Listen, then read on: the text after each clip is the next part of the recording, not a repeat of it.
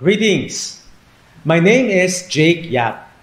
I teach at the Loyola School of Theology, and I have been invited to share some of my personal reflections on the relationship between our Blessed Mother and evangelization. When I was first asked to speak about this, I was personally very intrigued. Indeed, can we see Mary of Nazareth as a model of evangelization? Can we learn from her what it means to be a bearer of good news?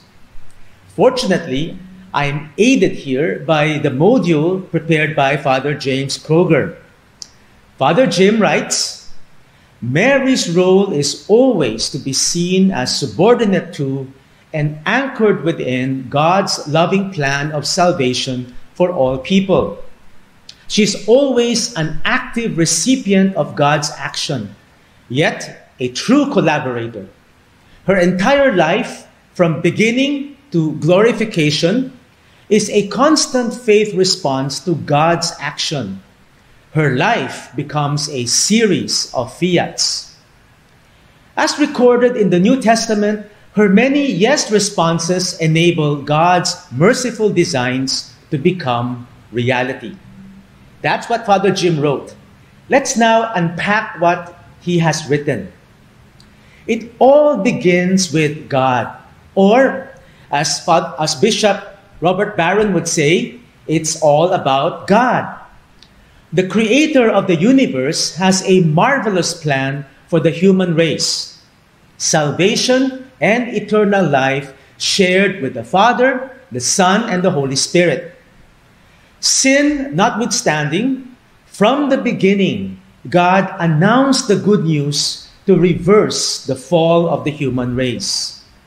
We read in Genesis chapter 3, verse 15, I will put enmity between you and the woman, and between your seed and her seed. He shall bruise your head, and you shall bruise his heel. This is the first gospel announcement. It foretells a woman and her offspring who would be the downfall of the serpent. Mary, Jesus, and the downfall of the kingdom of sin and evil. Mary was invited to play a crucial role in this great drama of human liberation. She was not forced. Indeed, she was courted. She was wooed by God. The angel Gabriel came like a royal ambassador to ask for the hand, as it were, of the lady. And Mary, young and virginal as she was, some would say as young as 14 or 15, Mary said, yes. This was her fiat. Be it done to me according to your word. I find it striking that yes runs in the family, so to speak. God the Father said yes to the human race. He says, I will save, I will forgive, I will not destroy. God the Son said yes. In fact, St. Paul in his letter says that the Son of God, Jesus Christ, was not yes and no, but in him it is always yes. For all the promises of God find their yes in him. That is why we utter the amen through him to the glory of God. That's from 2 Corinthians chapter 1, verses 19 to 20. Another thing from the scriptures, one of David's psalms is put in the lips of Jesus. Lo, I come, I delight to do your will, O my God. Your law is within my heart. Jesus said yes. With Jesus, it is always yes. And so at the Annunciation, Mary said yes. Notice that the angel Gabriel was an evangelizer. He came bringing good news to Mary. By accepting that message and allowing herself to become the mother of Jesus, Mary in turn became a bearer of good news to others. Did she not carry good news quite literally The good news, which is Jesus himself in her womb, yes, she carried that good news literally in her own body. Mary's yes at the Annunciation was to be the beginning of many yeses. Her whole life was a yes to God, a yes to her Son, Jesus. Let me be even clearer.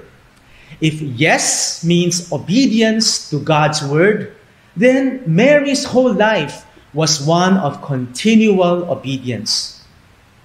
St. Luke, in his Gospel, records, almost in passing, an incident during the public ministry of Jesus. As Jesus was moving among the crowd of people, a woman suddenly raised her voice and exclaimed, "Blessed is the womb that bore you and the breasts that you sucked." In other words, this woman was saying, "Oh, your mother must be so happy to have such a fine son like you." She was complimenting Jesus, and in doing so, she was complimenting the mother of Jesus. That's a wonderful compliment, won't you agree? We would have expected Jesus to agree with her and to even thank her. And yet, the actual words of Jesus, the response of Jesus, might initially puzzle us. They almost seem like a rejection of his mother's maternity. What do we read? Jesus said, "Blessed rather are those who hear the word of God and keep it." It sounds like he is rejecting the compliment. But hold on, that's exactly what we see Mary doing at the Annunciation and throughout her life. I mean, who would know better than that than her son Jesus? She hears the word of God and obeys it. And so it turns out that Jesus is teaching us to appreciate Mary's true greatness. Not only that she is his biological mother, but especially that she is the obedient disciple, the follower of God's word. Yes, Mary's whole life was a series of fiats. Let us retrace our steps so far. What have we seen?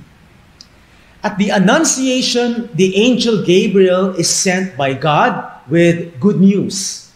At this point, the angel is the evangelizer.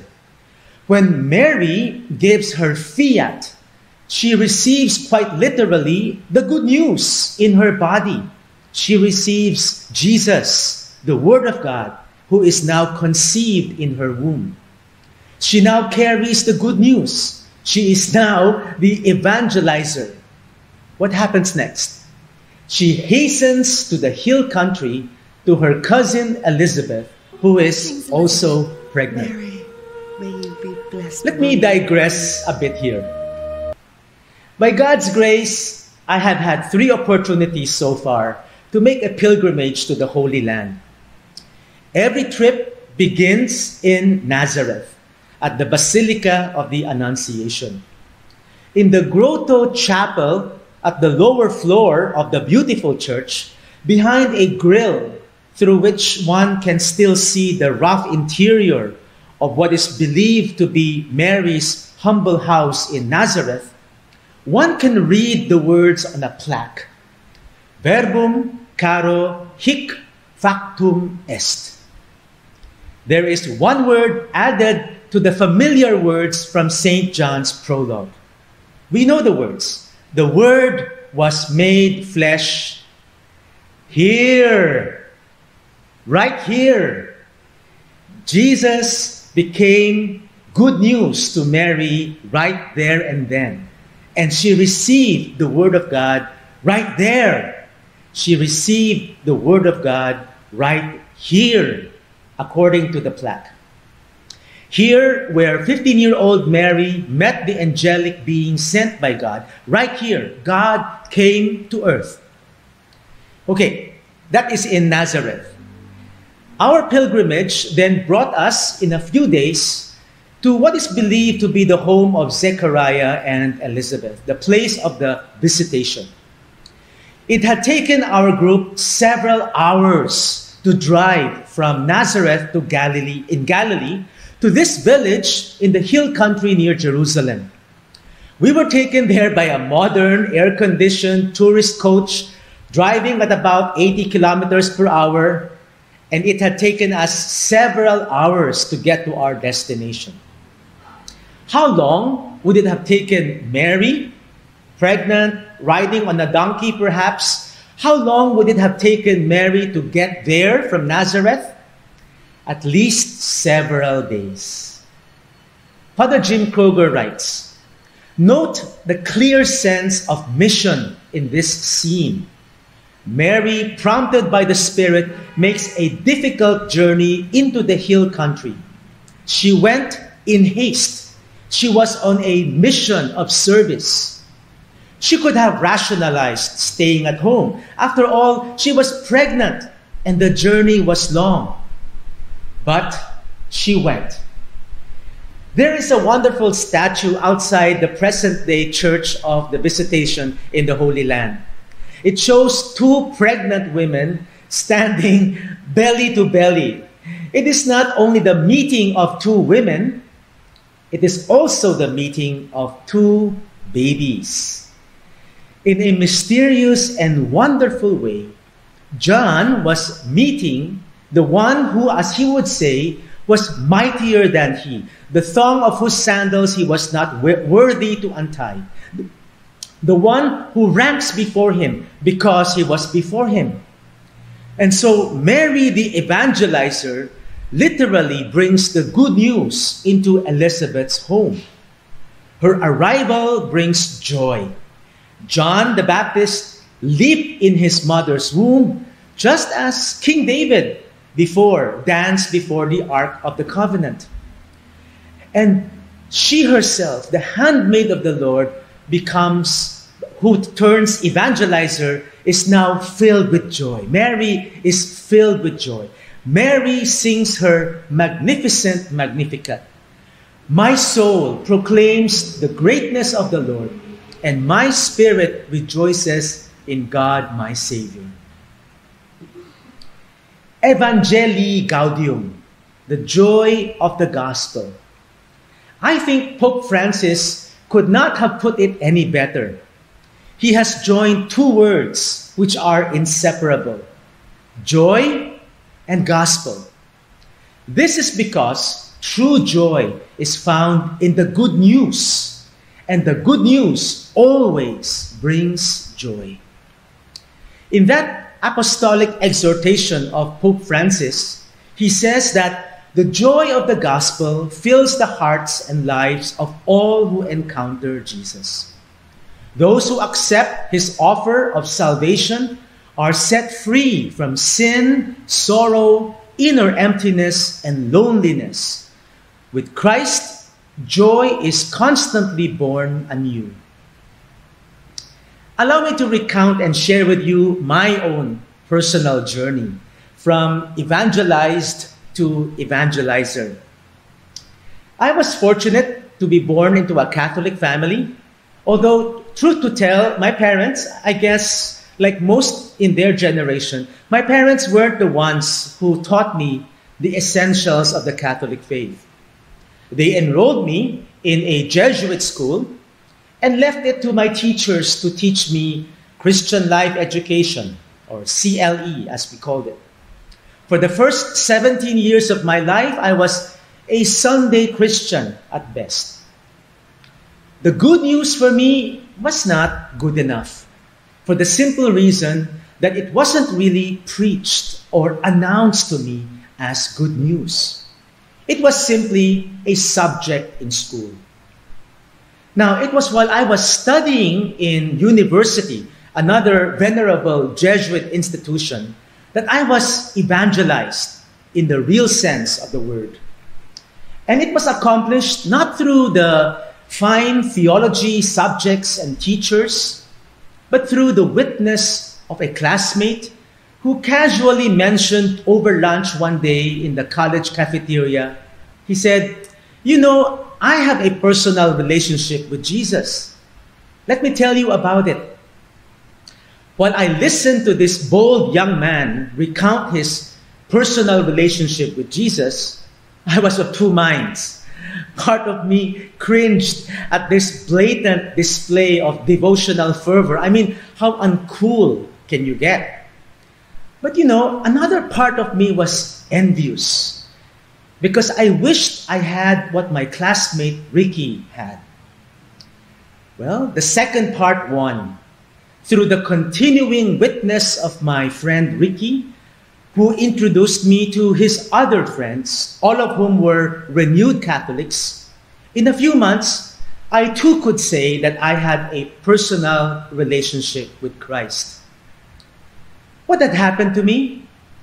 It was as if all that I had learned before, all my Christian life education in elementary school and theology in college, finally crystallized in the clear and real and attractive figure of Jesus Christ, who, in St. Paul's words, loved me and gave himself for me. From being simply in my head, Jesus moved into my heart.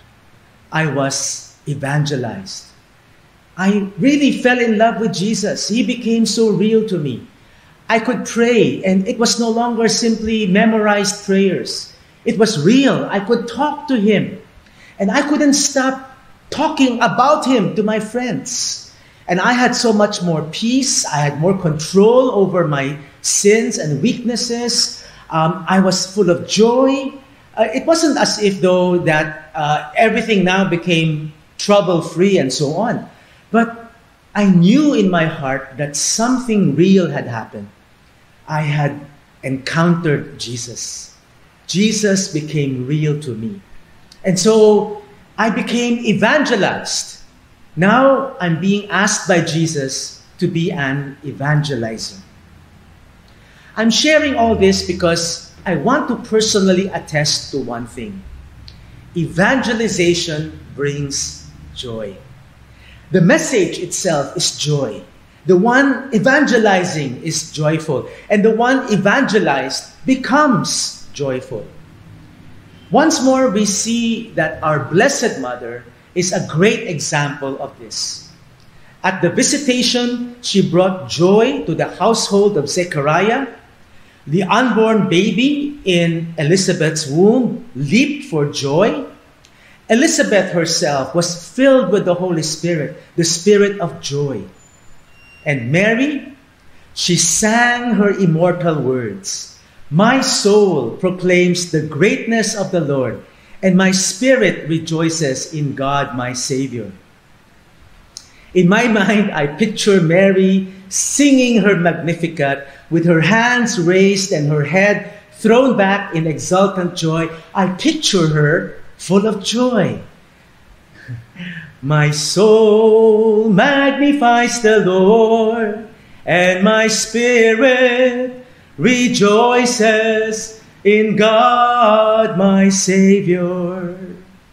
She is full of joy. I mean, who could not be joyful if Jesus is alive in their heart? The most effective evangelizers are the true disciples, those who have genuinely encountered Jesus and in their joy sold all that they had to follow him. And the worst evangelizers, those without joy, those, according to Pope Francis, whose lives seem like Lent without Easter. Can you imagine that?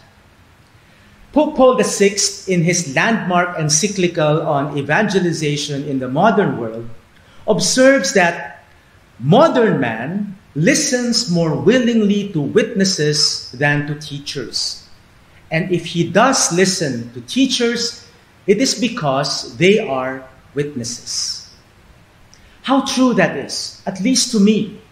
I had listened to my renewed Catholic friends back then because they witnessed to me the joy of a transformed life in Christ, rooted in a personal relationship with him.